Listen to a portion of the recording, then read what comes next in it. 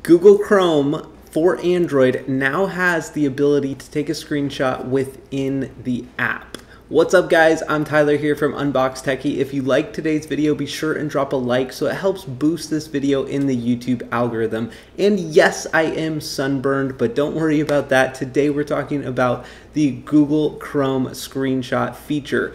Over here in this article on 9to5 Google, they talk about how this screenshot feature is going to be easier for users of the Android cell phone to be able to share these screenshots.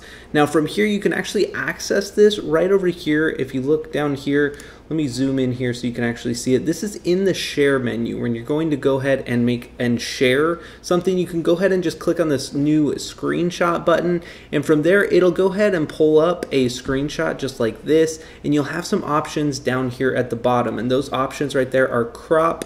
You can add text, you can also draw right on there, and then this is just a demonstration right here of showing what the crop feature looks like. Again, this article is from 9to5 Google if you want to read more about that.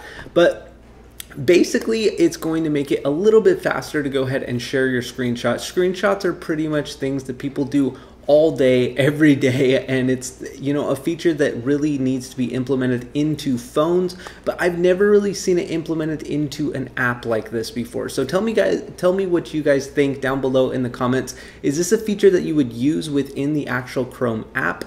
I personally think it's kind of redundant. I'm sure your Android phone takes a screenshot on its own, and unless it's like very difficult to take a screenshot, I feel like this is kind of just like a redundant feature. And I'm not really sure why you would want to do this. I know at least for my iPhone, I would just simply like click the buttons and hit share. Like, it's not that hard, it's very simple. And with iPhone, it gives you the option to go ahead and tap down below and make all your edits right there.